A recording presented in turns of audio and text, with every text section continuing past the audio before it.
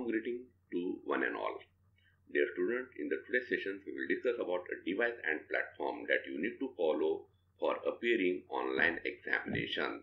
So when we are talking about the devices, it may be laptop, desktop, iPad, smartphone or tab, no issue. You can use any one of these devices in order to appear for the examination.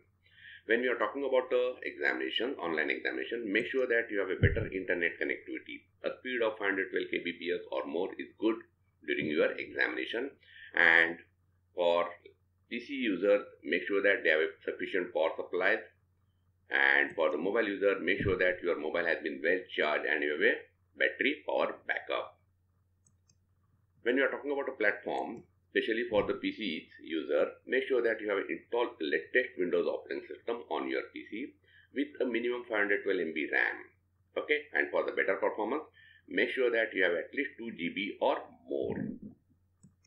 And make sure again you have made your Google Chrome as your default browser during your examination period. Okay, if it has been not installed, make sure to install it on your mobile as well as on your PC. For mobile users, they can download it from the Google Play Store, and for the PC user, I am going to provide this particular link on the description part from where you will be able to download the latest Google Chrome. Now, the important note regarding the browser.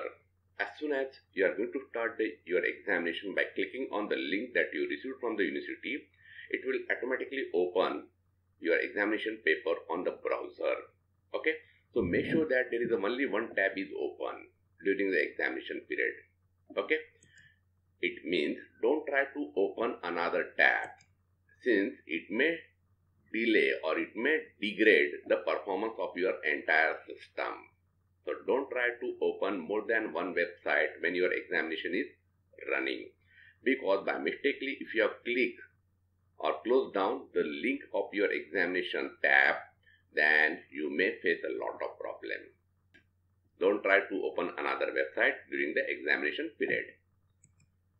Turn off all the notifications of that you are going to get from the various social apps. It may be WhatsApp, it may be Instagram, it may be FB or any other social networking site. So turn off all those notifications, since it is going to distract you a lot, and it might be possible that your examination may get terminated because of all these notifications.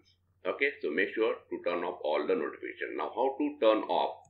For that purpose, the steps have been given over here. I am going to provide all these steps on the description part from where you will be able to turn off this notification. Similarly, for the mobile user, make sure that your mobile in the DND mode, that is do not disturb mode. And again, how to turn off these notifications, I am going to provide these steps on the description part from where you will be able to turn off all the notifications.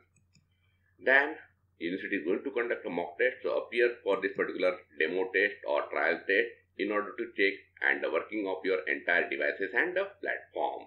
Okay, and if any issues that you may come across during the examination, don't forget to contact your college authority or university authority and report them the problem that you have faced. Okay, with that, all the best for your examination.